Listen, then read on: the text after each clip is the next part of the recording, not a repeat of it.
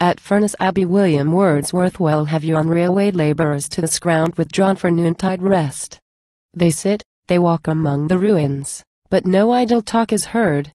To grave demeanour all are bound, and from one voice a hymn with tuneful sound hallows once more the long deserted choir and thrills the old sepulchral earth around. Others look up, and with fixed eyes admire that wide-spanned arch, wondering how it was raised, to keep, so high in air, its strength and grace. All seem to feel the spirit of the place, and by the general reverence God is praised. Profane despoilers, stand ye not reproved, while thus these simple-hearted men are moved.